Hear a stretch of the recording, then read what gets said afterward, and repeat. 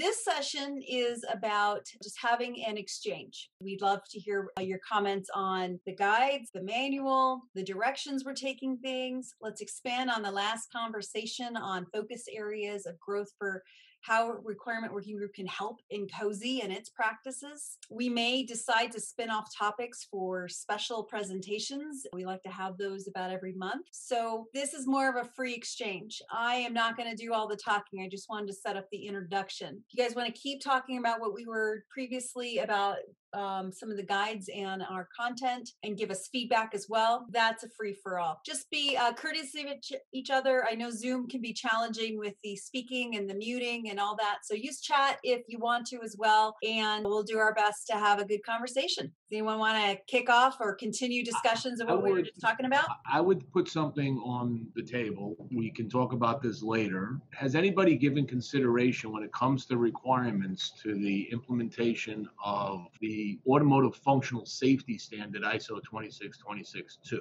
Deals a lot with requirements and deals a lot with MBSE. It's kind of like its own kind of systems engineering standard to itself. It's interesting from a domain-specific standpoint, like the petroleum industry, they have their APIs. Food and Drug Administration has their way of doing needs and requirements and product development. The FAA has its guidelines. And so there's so many different industry-specific things put out. It's hard to address all those in an overall framework document. And I look at the manual as being an overall framework. I don't expect anyone to really follow everything in the manual as it's written. So each of the groups would tailor what's in the manual to meet their needs. And really, the manual is about gathering the knowledge you need to be successful and analyzing, maturing that knowledge, and then how you communicate that knowledge to different stakeholders across the life cycle. So automotive has that standard. I don't know how we would address it specifically. Just recognize that there's going to be the different domain implementations of system engineering.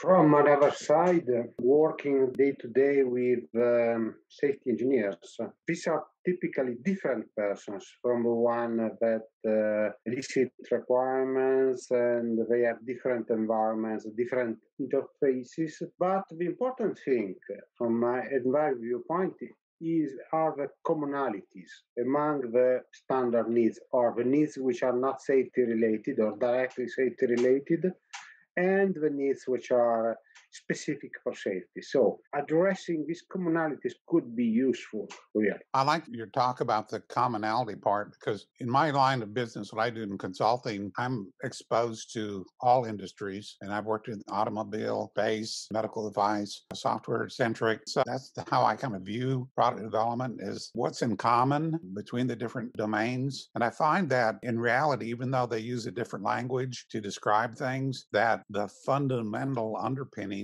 are the same across all domains. It's just how they address those in specific processes. That's absolutely right. I think that's an important point. The foundations are the same, and these documents should speak to not that everything applies to everyone, but here's the fundamentals and how it works. And then I thought that there was talk of having supplemental guides that could focus on more specific information. So, for example, I was looking at a guide for writing requirements, a guide for requirements engineering in an agile environment, a guide for requirements engineering for system security, those kind of things.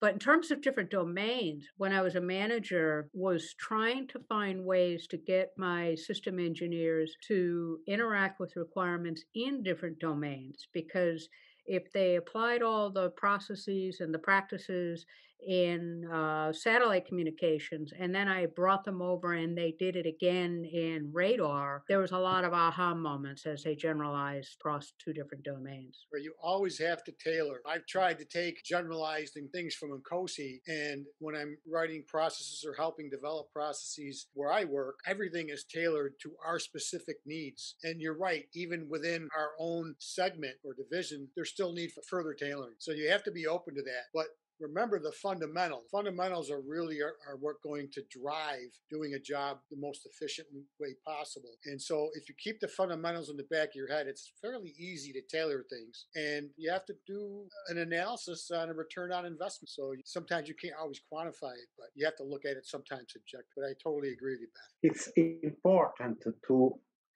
One of the important outputs or feedback from the use of guidelines could be that persons from different departments or with different viewpoints come to recognize what is relevant and so tailoring for them, and recognize that these aspects are really, once again, common to other aspects. Typically, safety persons think that their work is more important than the other ones because we work on safety first. Okay? But then, eliciting needs regarding safety is not so different from eliciting needs regarding performance of a system or of a product.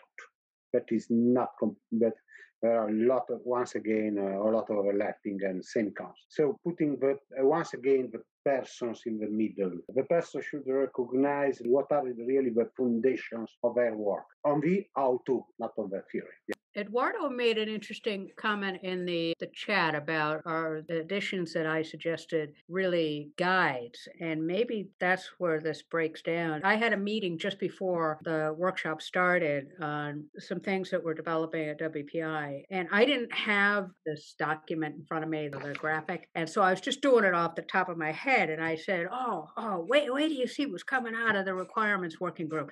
They have this requirements engineering manual, and then under that is going to be this guide to soliciting needs, and then writing requirements, and managing the requirements, and verifying requirements, and validating needs. It is really well organized. And then we'll have this opportunity for, and how do you apply this in Agile? How do you apply this in security? How do you apply this in safety? How do you apply this in all these other things? And I'll be able to use these for my modules. I'm going to redo my requirements class. And so I got them all excited, and I hope they don't quote any of the names I used, because none of them matched what I saw on the paper when I looked at it after the meeting. I want to thank you, Beth, for being a great advocate for the work that we're trying to do here and spreading the great word. We're really trying to make other people's lives better or enabled. And so thank you for sharing all that. Yeah, it's exciting to hear that, there's people that want to use this thing or can't wait to get their hands on it. So. Well, it's for that reason that we're not going to polish these pristinely before putting them out. I think, Rick, you even noted in the chat, we've got to get something out. We've got to let people use it. Now, I love the idea of, well, can we make this data-driven, virtual, CBOC-like? Maybe. The publishing with TechOps can go a couple of different ways. Maybe our idea of thinking of these as documents could be a little outdated, but then we also need, as Beth noted, a way for her to bring teachable material into happening as well. So we'll look and discuss different options. I will tell you, we're working on training as well. If JD's still on the line here, he even reached out to help us. We're going to update all of our training material. This is the idea of we could do what's more modern, sound bites of training instead of big, long, hours-long classes. There's different ways we can do video presentations. So we're going to be looking a little more out of the box on how to update that as well as when we get this products published. I got training in online learning, which is different than online teaching. So online teaching, which is what a lot of people are doing because of the pandemic, is where you take a face-to-face classroom and then you instantiate a poor imitation of that face-to-face classroom on Zoom. Online learning is where you look at how a student who is doing something asynchronous and online is absorbing the material. So that means none of my lectures are longer than 10 minutes. If I assign reading, I don't lecture on the reading. I provide a lecture that gives context so that the reading has some stickiness, but I assign the reading. And you either read it or you do a lecture. You don't do both, because otherwise you're saying, here's your reading assignment, but I don't trust you to read it, so I'm going to tell it to you too. So I assign reading, and then I have an open book reading quiz that has the students interact with the reading.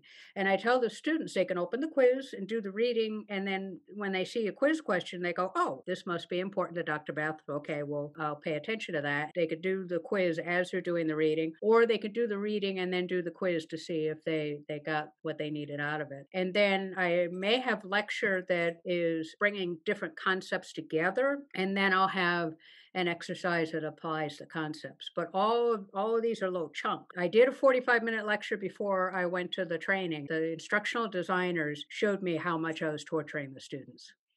Honestly, as a current student, completely appreciate the approaches you've been doing and talking about. I too have been doing online learning, and I also have been investigating various online learning you can get at YouTube. I don't know how many of your students decide that YouTube is a good platform to learn from as well. There are 5-minute videos out there on YouTube that teach you a concept. You name the concept.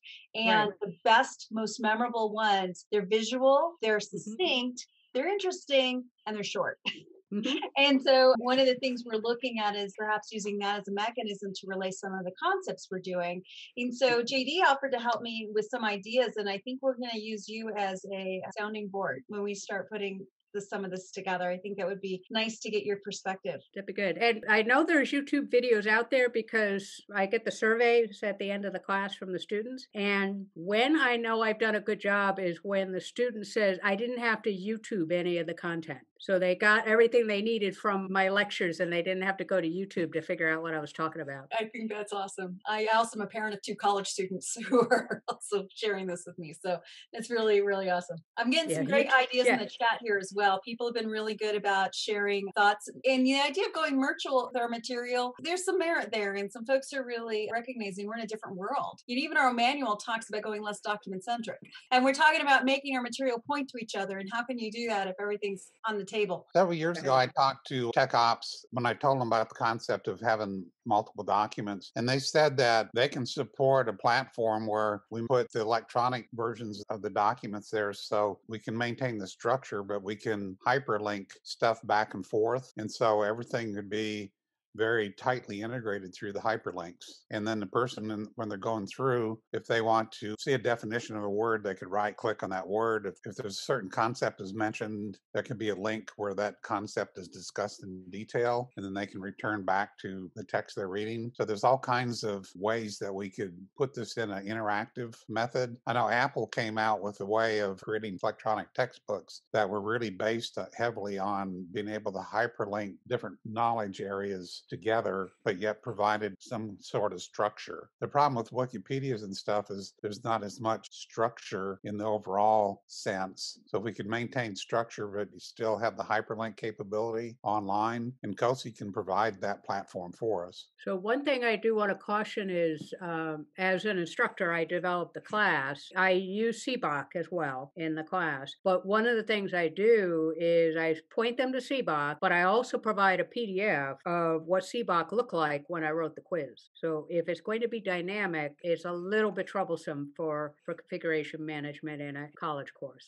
And I also want to return to accessibility. We have enough challenges in making a document accessible. That means using the headers, not using color to distinguish between what is important and what isn't, having alt text for all graphics, make it so that a reader can read it. Our SE handbook is not vision accessible. And we had to go to Wiley and get an accessible version because the columns are too close together and the reader just goes right across the blank space. So the handbook makes no sense to somebody who has low vision. And if we have YouTube videos, YouTube has captioning. It's an ASR tool. It's underwhelming as a person with hearing loss, what comes up on the captioning for technical content. I once had an ASR tool give me text for a product line engineering lecture, and it sounded like it was a religious lecture. It completely changed the domain of the content. And so on a web-based, there's other things. I don't know as much about web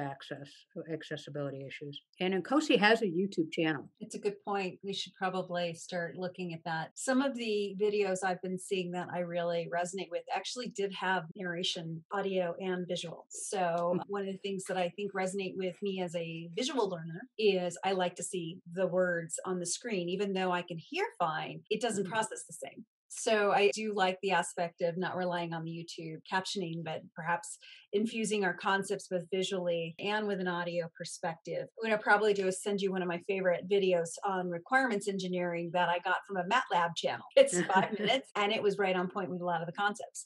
And I was like, wow, I want this guy to work for a requirement working group and help us with our products too. And I think JD knows him. But it did. It had what you said. And I think the accessibility aspect is a really good takeaway when you think about the user community and the user needs. There is a whole bunch of folks out there who work different industries, different countries, different languages, different abilities. And so we definitely can't always accommodate everybody at first pass, but it's also potentially a goal to evolve our products in that direction as well. I led an accessibility task force a year and a half ago, and we presented that work to the board at last year's IW. And so the technical products procedures have now been updated for the accessibility requirements. They've probably changed after you had submitted your proposals. And on the narrative, when I started doing lectures, as somebody with a hearing loss, I felt that I just couldn't in good conscience produce a video lecture that just showed the slides and had no words. So I generated a script. And so I have a companion narrative. I call it a companion narrative because I don't read it exactly. So it's not a transcript, but it's all the words that I was trying to say in the lecture. So I give the students the PowerPoint, the video, and the narrative. And the narratives are a huge hit because if they say, oh, I think she talked about this in that lecture, they don't have to listen to the lecture again. They could just search in the documents, in the narratives. Beth, that's exactly what I do when I do training for our segment. I script out every slide and I read it, right? And I may embellish here or there, but I do it modularly. I do one slide at a time, then I combine them all. Then I send it to a post-processing department that puts it on a scoring format so it can get onto the learning management system. But I like scripting it out. It makes me articulate it better, makes me think about it more, speaking my point across, makes it keep it shorter. And then if somebody doesn't understand what I said, they can always go back and pull the slides, and in the notes section of the slides, they'll have the narrative. Yeah, in the scripting, you're right, it makes it shorter. Because as I'm writing the script that goes with the slides, I could tell by how many pages. I'll go, okay, it's too long. If it goes past that, I know I've exceeded my time limit. And then I look at my script and I realize, well, that was therapeutic to tell them, but they don't need to know that. And that was fascinating but irrelevant. So I can take that out. And so it does make the lectures more efficient. Definitely when I did one class face to face, and the week that we couldn't meet face to face, I gave them all the scripted lectures. And they asked if they were missing content because it was so much shorter. I said, no, you got the advantage of the script instead of me. The hardest things to write are the most concise things. Right. They take a lot of time, and it's worth it. Saves people a lot of time. I saw your note there, Tammy, about the working group. I'm triple booked on that Friday. So Friday is exactly like IW now. Now you know why we're early. Yeah. I recognize how many presentations are going Friday, Saturday, and Sunday.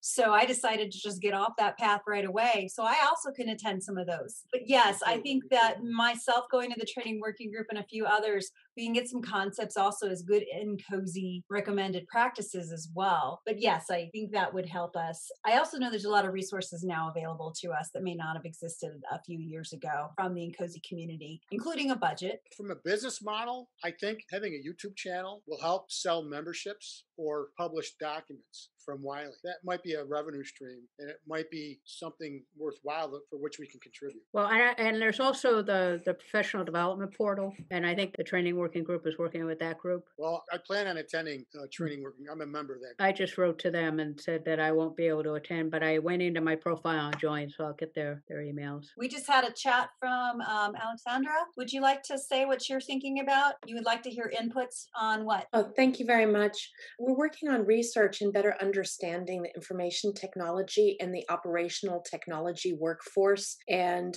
how their perspectives come into solutions. When we're engineering the solutions, we find that the control system community, the industrial control system community approaches things somewhat differently than IT. And given that we are coming to this intersection between the two into the cyber physical workforce, we're really reaching out to get data collection about those two communities and insights that you might have on how we might approach that analysis and how that information might better inform us as we're looking at what would be some training paths would be tremendously useful. We're working in the DoD. We had a report to our administration on that cyber physical and control system workforce and are working on identifying with the suspense date of April 21 of what those workforce paths are. It would be very useful to hear your input and the training input. And sorry, I'm new to this community on how to interact through these working groups, but really would value the insights on how we're shaping those questions. We have a survey. It's actually a pretty deep survey, 203 questions. So it's pretty broad, but have almost 140 respondents so far and are kind of teasing out some information and data points that would help us actually scientifically say, this is a canvas of the workforce. We're trying to engineer solutions for this space, but really understanding the workforce that will be our operators. How would you like to share some of those questionnaires? What works for you in a virtual world right now? Oh, thank you very much for asking. We have a working session on Friday in this IW2021, so really grateful for that. We do have a questionnaire that is open and available. If it's okay, then I can share a poster. I'm doing this as part of PhD dissertation research. So the institutional review board oversight is Colorado State University. We have our protocol number. All of the research data is intended to share out with our community to really support bringing the body of knowledge more data points. So I'm happy to share that with everyone. Finishing my PhD there as well. I thought your name sounded familiar. Yeah, I should be done hopefully in another couple months. Absolutely. You can put something in the chat if you'd like to send a link to some folks.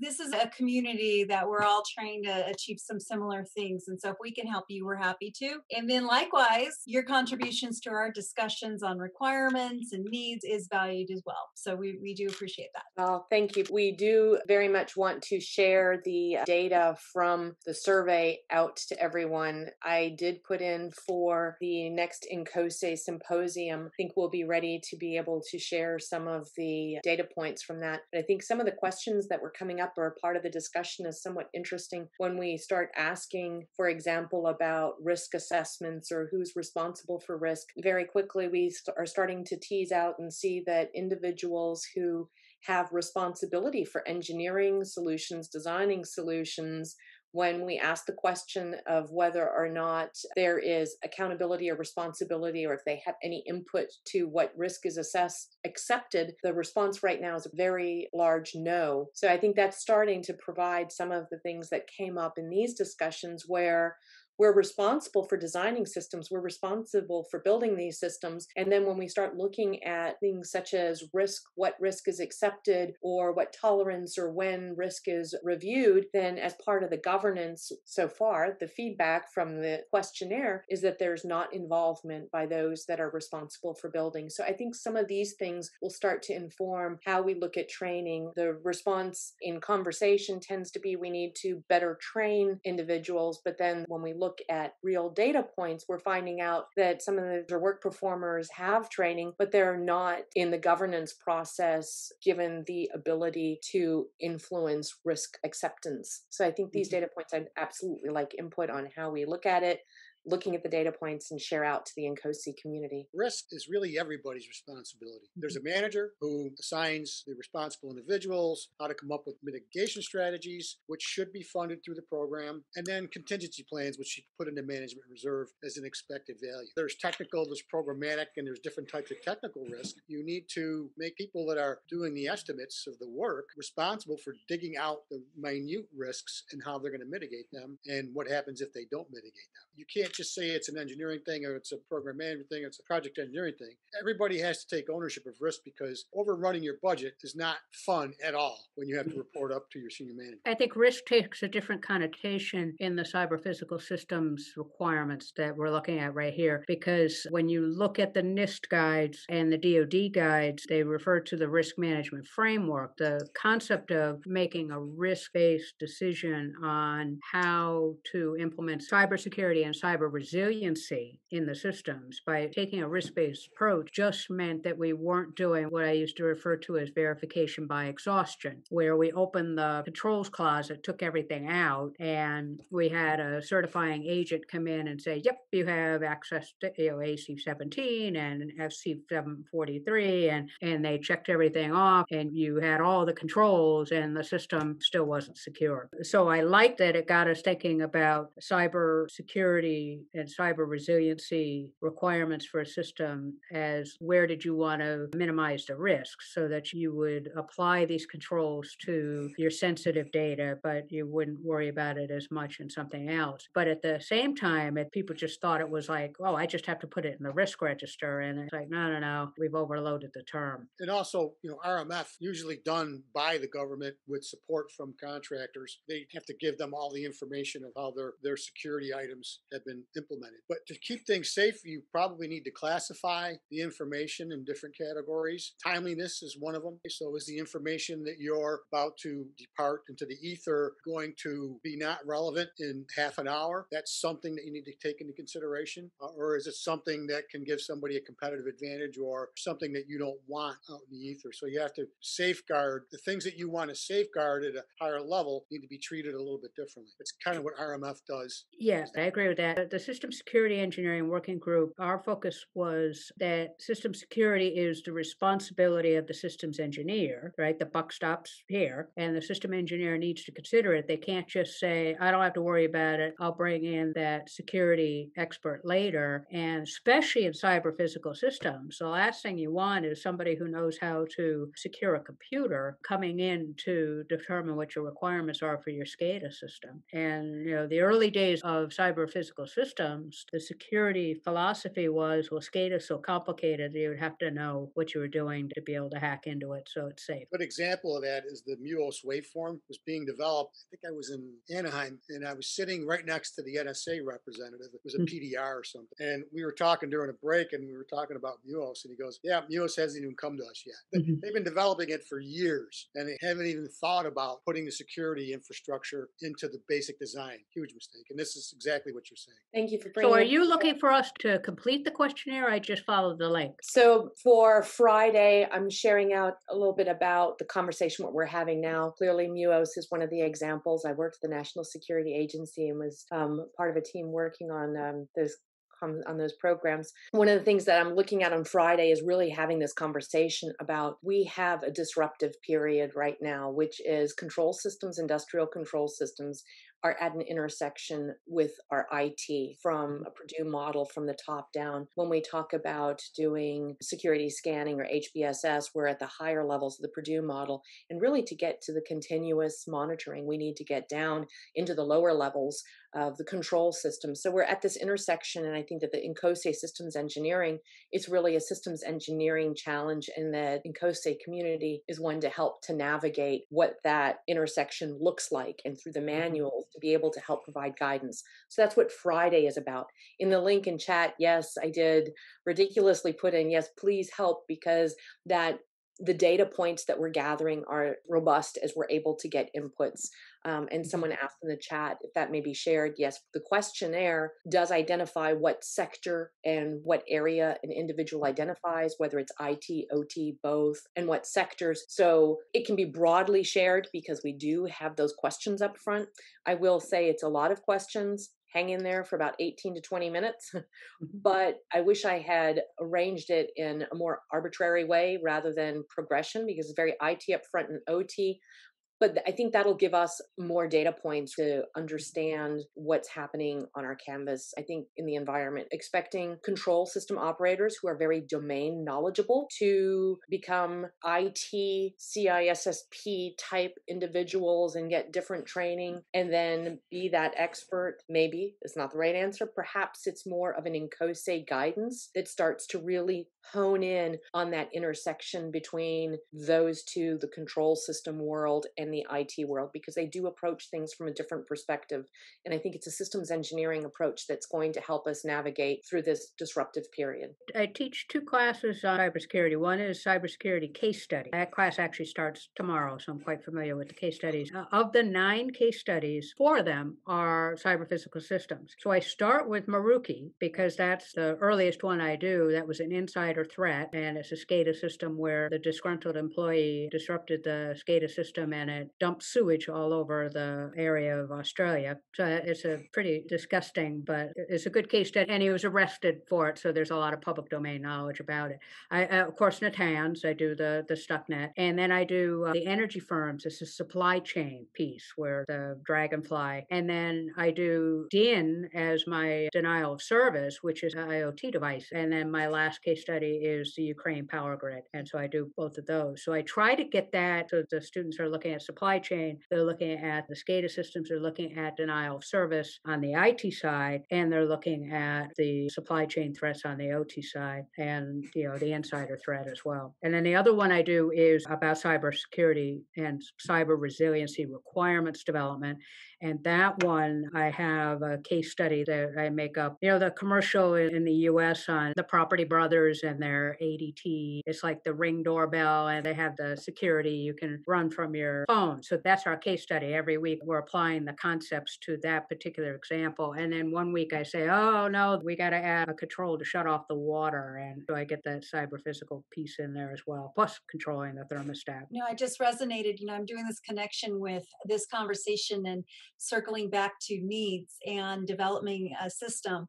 Some needs aren't obvious. Your customer has a need to brew hot coffee, right? And how do they realize that their coffee maker could be infiltrated with all of its software by denial of service opportunities?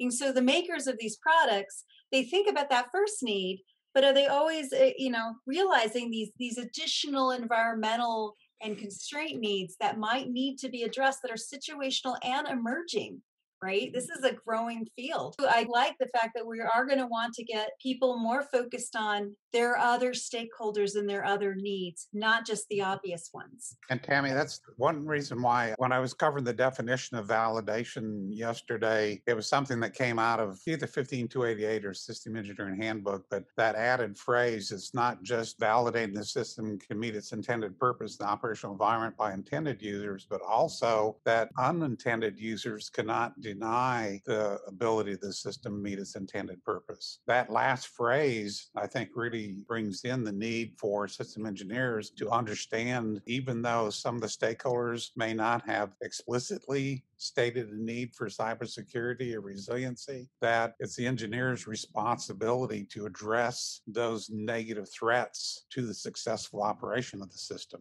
Yes, I like where you're going with that, Lou, and I'm very excited, and Tammy and Beth, with the courses that you're teaching, is that we feel as engineers that sin of omission of knowing when there is something that is a risk, whether it's a stated need or requirement or not. And some of the cases that Beth brings up, for example, we have a very fragile ecosystem. Our sectors are very dependent on one another. So as Tammy identified, I look at them as highly dynamic classes. Depending on what the sector is and depending on the dynamic state of the class really depends on what the use is. So as systems engineers and looking at the intersection of these control systems in our fragile environment, when we look at hospitals, a hospital without water can go 1, 2, 3 days. But when you start talking about 14 days, then you start losing your patients. So it's a very fragile system. We build our FEMA risk I live here on the East Coast, neatly tucked away on the Atlantic coast, where we have weather events. And we train and we plan for weather events. And as systems engineers, really looking into those highly dynamic classes and how to look towards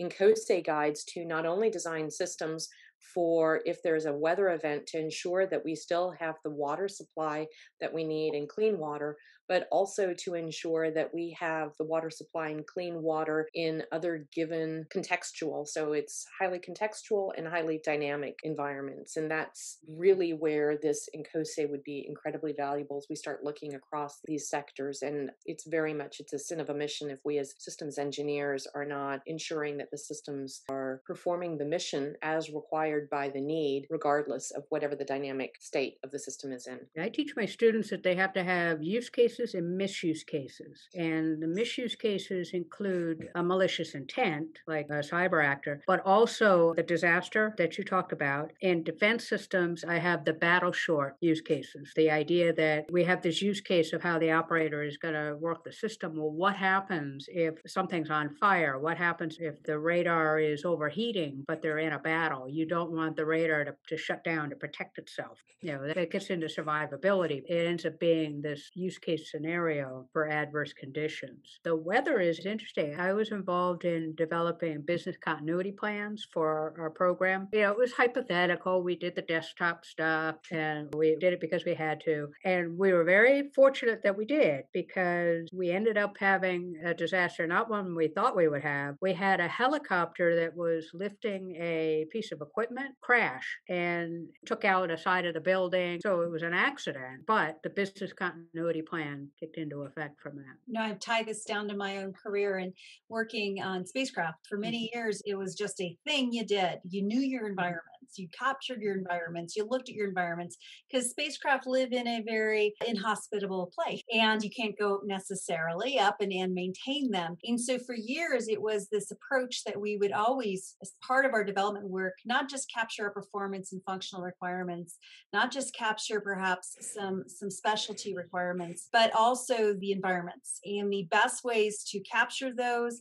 and levy them as part of your requirements suite has been a fairly challenging thing for a lot of the requirements team to do, because they can be dynamic. They can be difficult to figure out what they are. Some are known, some evolve. It's almost like a moving target. So I resonate with the, operate in the dynamic state of environment. Yeah, that's what spacecraft teams have to do all the time, is assess that. It just now comes full circle to how that would work for other applications as well, and different ways we can approach it. I like relating it to the space, and now we're bringing that in closer to home, in that our transportation or agricultural, even our food supply, our food security, and the type of agricultural engineering and systems engineering, they are all highly interdependent, and that's that systems engineering piece. So the same way that one would approach systems for our space station or systems that are now for Mars and any type of spacecraft, it's taking that systems engineering that INCOSE is so strong at in that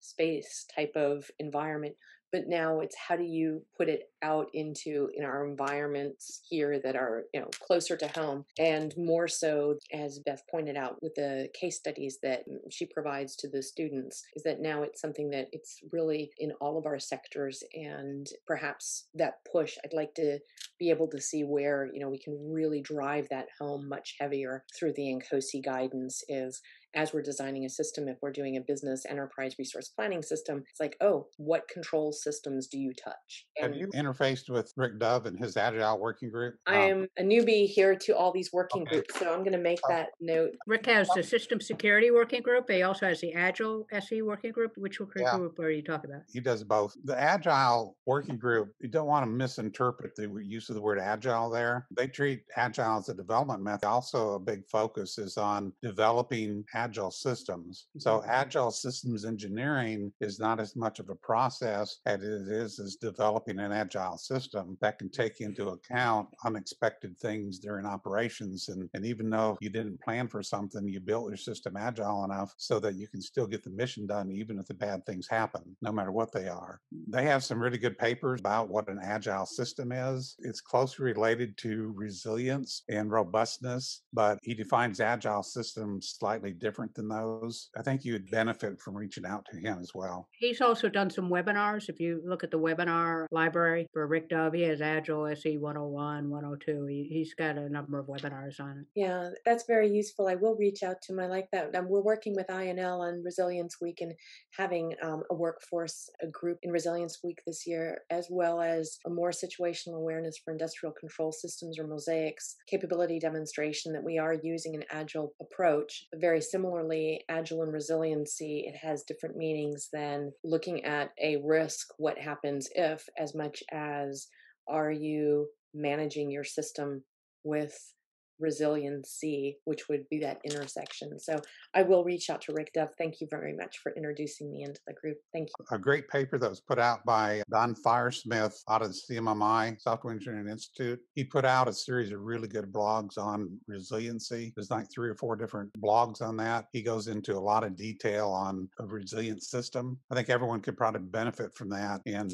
depending on the kind of system that they're developing, is to address that concept. Yeah, on Friday, the System Security Engineering Working Group has a workshop on trying to harmonize all the system security engineering terms. Usually I run away from a session on definitions and taxonomy, but we're finding that the IT side of security has their terms and what they mean, and then you have the DoD and defense systems and program protection and their terms, and then we have what we talk about with systems engineering. So when we talk about cybersecurity, it should be the same for all of them. And when we talk about cyber resiliency, it should be the same for all of them. And so one of the things we've done to prepare for that is gather up all the different terms to make sure that it applies to a control systems to, Internet of Things, to space systems, to medical devices, because we're finding that people are talking past each other with what they think the terms mean. So interesting that you bring that up. I had just today an email exchange with Daryl Hagley regarding DoD's approach. He's DoD cybersecurity, and he actually has a comment regarding a disconnect. And I don't mind sharing it with you. I'll read it. So his comment today was pretty much saying that there's a disconnect with reports signed to the president by the Secretaries of Defense and Homeland Security, Energy, and Transportation. And he'd like to see integration of the language. Specifically, he says that in DoD we say control systems, and should drop the industrial, and that labeling industrial prevents the affiliation among system owners and operators with how they're looking at solutions for facilities or logistics. Two ends of the Q-tip, because DoD is very small compared to what the industry is saying. So that goes back to what you're saying, Beth, on what are the terms in INCOSE and the broader commercial community. We're saying industrial control systems or industrial systems. In DoD, we see where DoD DHS is really wanting to focus on control systems, which nuances, words matter, but we're just not at that space where we're talking the same language yet. Words matter. I love that, because I think Lou and I have had several conversations about the manual and the way we're talking about certain terms and using certain terms, and they trigger some people based on their experiences and backgrounds versus others, like me and my vast displeasure of the word verification requirement. It triggers me, but other people totally get it, understand it, know how to do it. So synthesizing at least some common foundations at least will help, but you'll still always have the outliers. Lou had actually sent me a note, and this is a really good opportunity because we have 30 minutes of this time left. If anyone wants to stay on to the end here, we have some experts, if you will. I like to use the word expert when I talk about Lou in particular, but there are definitely some experts in Requirement Working Group, and we like to try every now and then to do the Ask the Experts. So for those of you who work in the field or study the field and you've been challenged with developing needs, developing requirements, verifying them, validating them. If you have any particular challenges, this is an awesome forum right now because we have people with many, many years of experiences across different areas. I think this is a really good chance to turn this now to and ask the experts if anyone wants to dive in a little bit on how to do something. Or any issues they're having that they would like advice on. There's 21 people on here with this hundreds of years of experience. Most likely any issue you're having is not unique. Someone may else have seen it.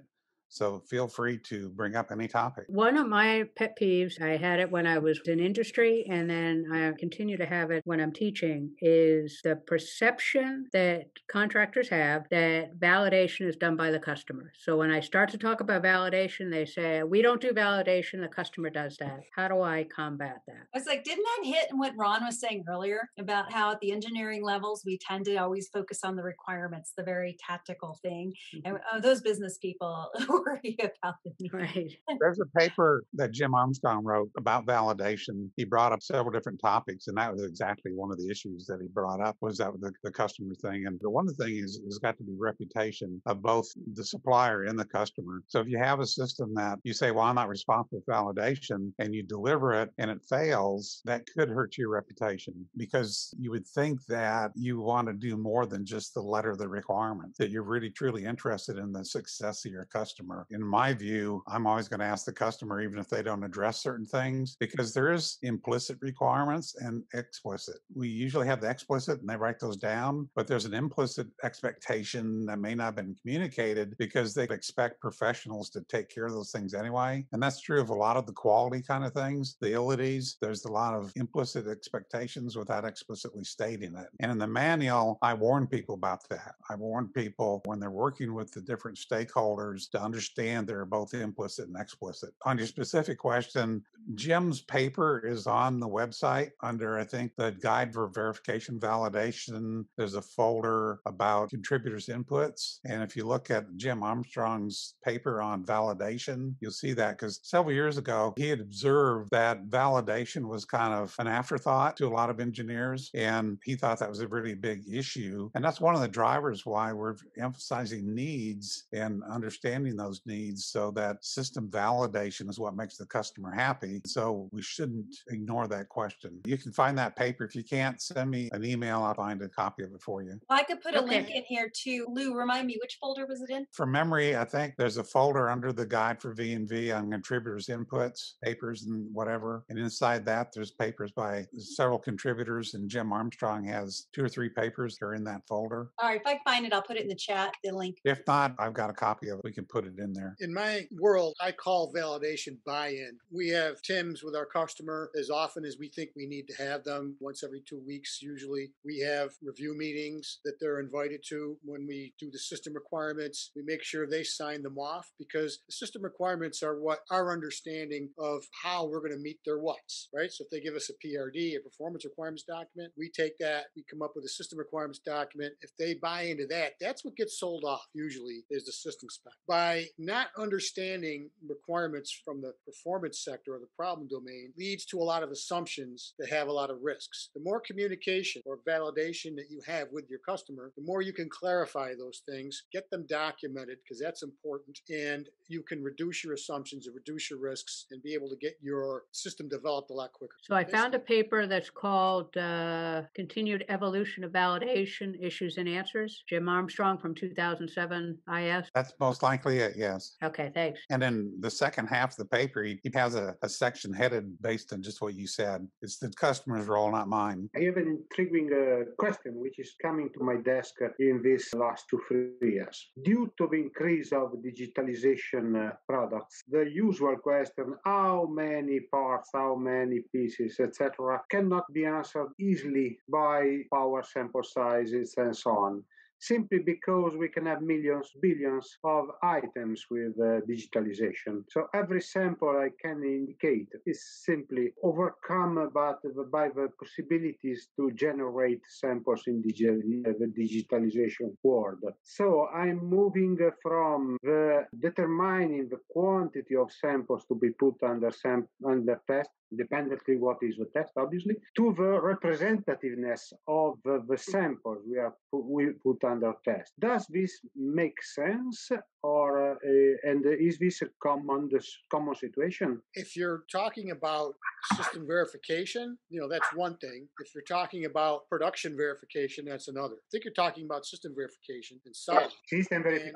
And so you're saying there's a lot of things out there that you can't do at the system verification. So what you do is you have verification at lower modules of the requirements, and then they all link up into your major verification plan so that you can ensure that everything got covered. If the requirements aren't well formed, you won't be able to do that. So you have to make sure you form your requirements so that they can be easily verified. May not be easily met, but the criteria for whether or not it passes or fails has to be very clear and concise and easy to discern. Does that help? Thank you. Absolutely. Thank you. Any other questions? Yeah, Bruce, you're awfully quiet. You're normally quite a good participant in all of our cafes. Just finding this discussion interesting. I think I burnt myself out in the previous session. Got it. No, it's okay to lurk too. Not a problem. I'm just normally used to seeing you very actively engaged in our discussions, so I wanted to give you a chance to weigh in on your thoughts. As I'm in the process of building a decision management tool and am semi-retired, I'm a little less directly involved in commercial activities that I've been. So I can bring up some historical things that I've been through, but not a lot that I'm currently doing in this area, other than building a requirements tool. When you have that, I might have a customer for you. I'm actually getting ready to release it in beta on a demo site, but it's primarily a decision-focused tool using decisions as a knowledge management capture technique between requirements and other systems engineering entities. It has a slightly different focus, although the tool is probably just about doors in 2001 right now with the decision management tool they had built into it for a while. I'm actually working with the person that worked with Motorola on that tool. That Motorola Labs actually developed the tool and added it into doors with QSS. So trying to catch back up to this century. I always wanted to have a systems engineering tool that I could get to do what I wanted it to do. So I'm going to open source this and everybody will be able to do that. That'd be awesome. Thank you. Hey, Bruce, you mentioned that you could just contribute historical. When I hear the word historical, I hear lessons learned. I'm not suggesting that I'm missing anything by that, just that when the discussion is specifically about what's happening at a company right now, I really don't have a pulse of that. So I get nervous when I hear the word historical. I think somebody has a hysterical perspective, not necessarily it may not be relevant. I've been accused of that also. Just clarify that. What I mean is that if somebody comes in and they want to contribute their historical perspective and they're doing it in such a way as to say, we tried that before and it didn't work, don't try it again. That's what I call a hysterical. Is somebody's bringing contact, and the reason it was done this way was for this. That kind of got lost in translation. That's helpful. It's content. Just today, someone in Teams chat, in internal Teams chat, wrote historical best practices instead of historical, but that was clearly the right things we wanted to write. I've been silent here and listening in, and I really like all these discussions. And going down the memory lane, I just reflected, talked to the industry guys here back home in Sweden during this week, and I was kind of pioneer in the requirement area. And as I noted, I bought the first doors license in Europe and worked with Richard Stevens and all that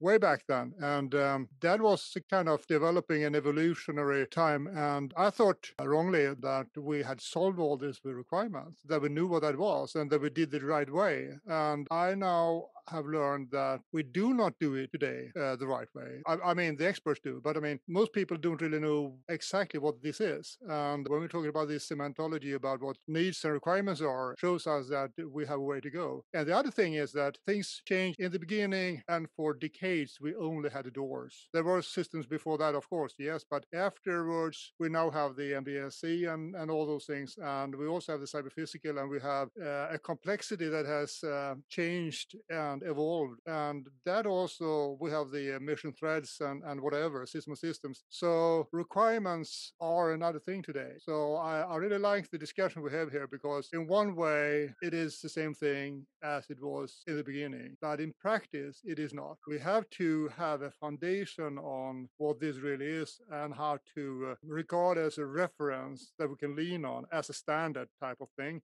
And then we have to understand that much so we can tailor it. If you don't understand the topic as much as you can tailor it, then you cannot make use of the standard either. That's why the E15288 is such a great thing, because it's rather thin.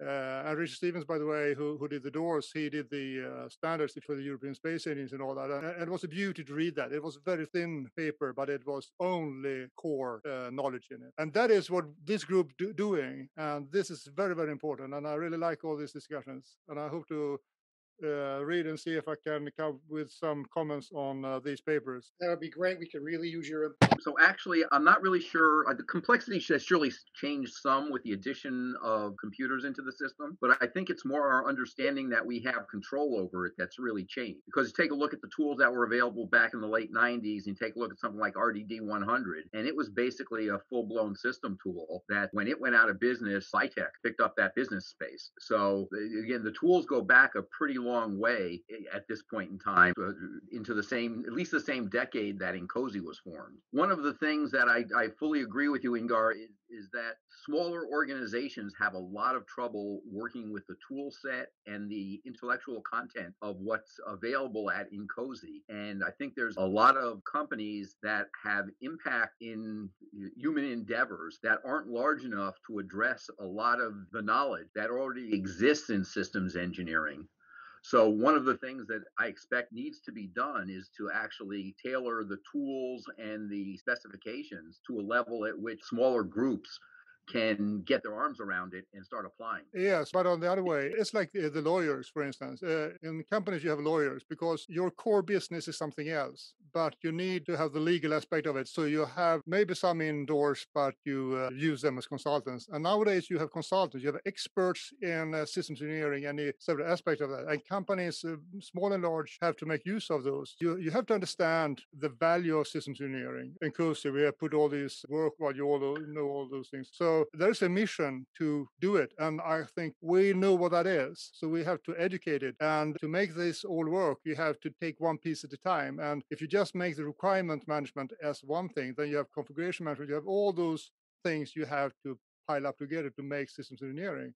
Therefore, it's so important that we have standards, we have ways of treating each of these areas so they can build a block that works to do not fall apart. I see that now, and I follow this for decades, and I really like how it still grows. So yeah, okay, I agree. But there's also a separation of the idea between systems engineering and systems thinking, and who are systems engineers and who have to apply systems thinking. That's another aspect that gets missed in organizations. And I'm not really sure how INCOSE as an organization views that separation. I agree there also. And just one thought I have there is to be a system thinker, that is something you evolve in, and you do not really know it until some time after you have been it. And you cannot educate yourself till it. It's something that appears to be when you have all those things done in the past. If you're a systems engineer, that's a profession that when you do a task, then you perform something. But to be a system thinker, that's more kind of guru. For instance, whatever I see a system. I think system, and I do recollections of things I see and think about it. And that do not come by education or degrees and all that. It comes by mileage. So the way I look at it is everything you do is an application of systems engineering. When you go to the grocery store, what do? You make a list. What's that list? Your requirements. You ask your wife. She's validating that you got the right stuff on the list. And for me, it's huge risk management because whenever I go in a grocery store, it's a huge fail. So I have to get everything validated with the wife before I actually walk out the door. And even then, there's still issues. Rick, I think that PMI would disagree with you that having a list is a systems engineering thing. I don't see how. A list is a set of requirements. Well, but the PMI would say that a list is a sequence of things that you need to do, also. A set of things that you need to gather to be able to perform an operation. That would be me putting my coat on, getting in the car, driving to the grocery store. That, to me, would be more of a procedural thing. But a list of items is a list of requirements that need to be satisfied.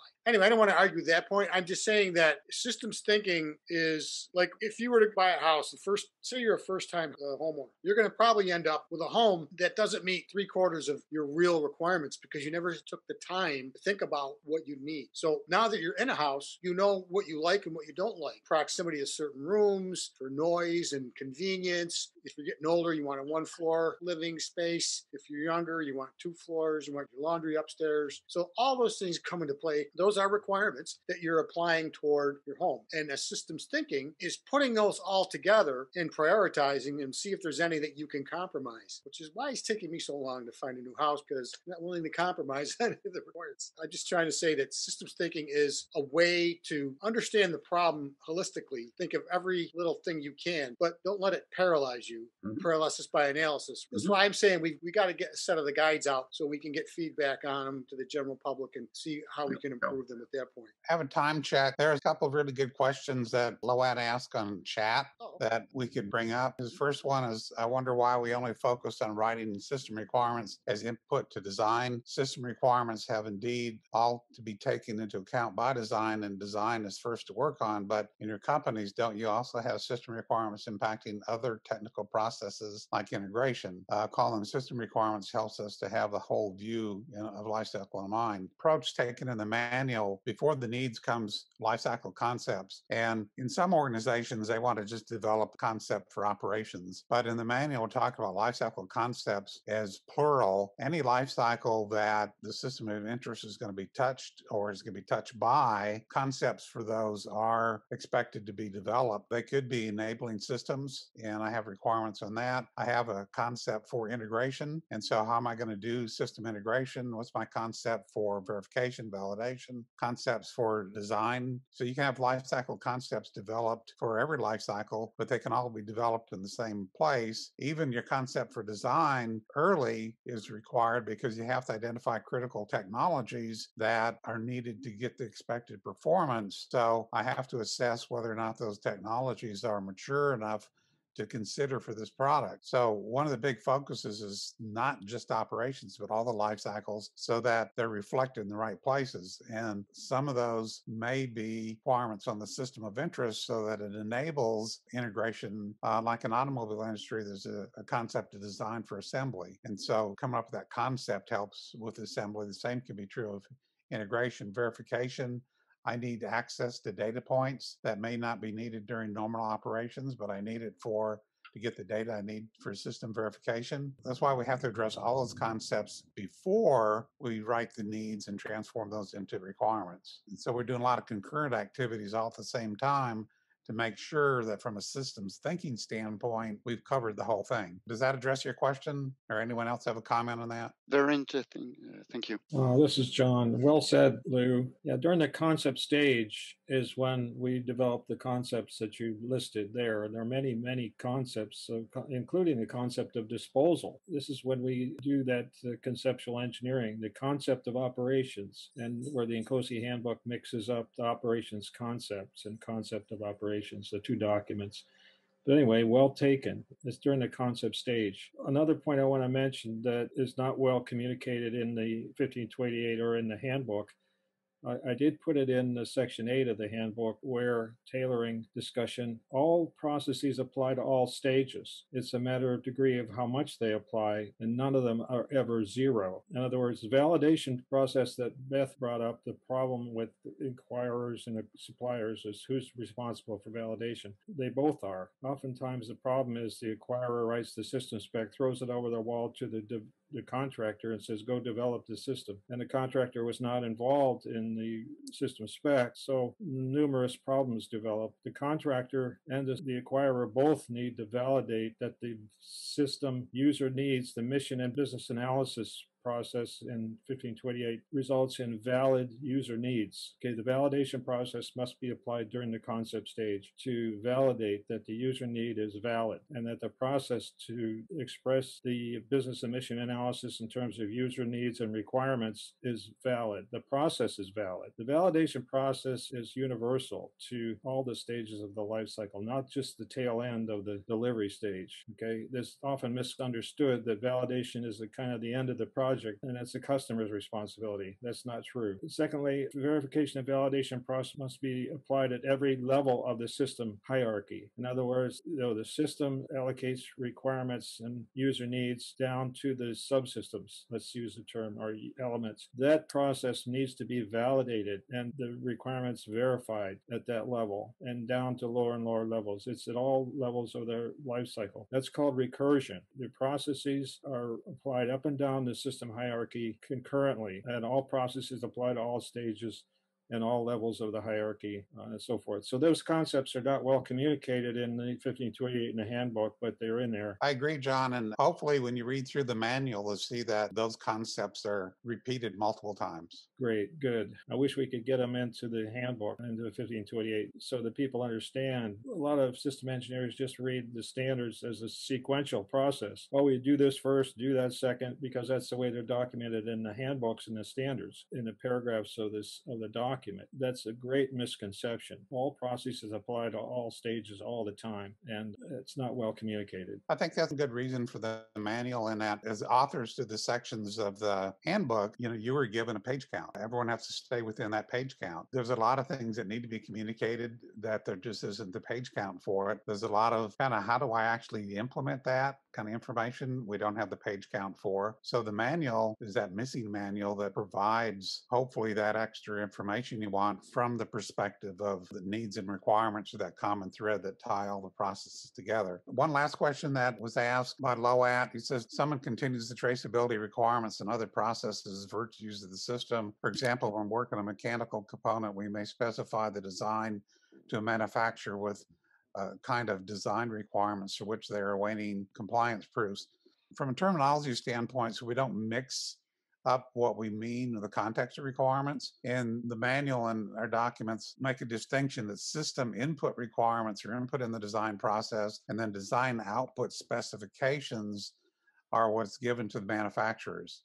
From a traceability standpoint, we advocate that you have traceability across the whole life cycle. All artifacts across all life cycles are traced. And that's part of the integrated data as the foundation of system engineering, which I think is the real intent of MBSC, is that we have an integrated data set and all the artifacts are part of that and they're linked together. So you have a consistency in terminology, you have a consistency in what's being communicated. And then from a change management standpoint, all the things that are linked together across the life cycle, if I change a needs statement, that's going to have impact on requirements. That's going to have an impact on the validation stuff for the needs. It's going to have an impact on the verification of the system meeting the requirements. It's going to have an impact on the design. The other thing I'm not sure about how you'd maintain that traceability. Once the design output specs are given to the manufacturers, how do you prove that the system was built with those specs? And usually that's under a quality organization, but they're going to have some kind of traceability that from a quality standpoint that they can show that the system was built or coded to whatever the design output specs were. And I think we're out of time. Hey, I really appreciate that, Lou. And this was an excellent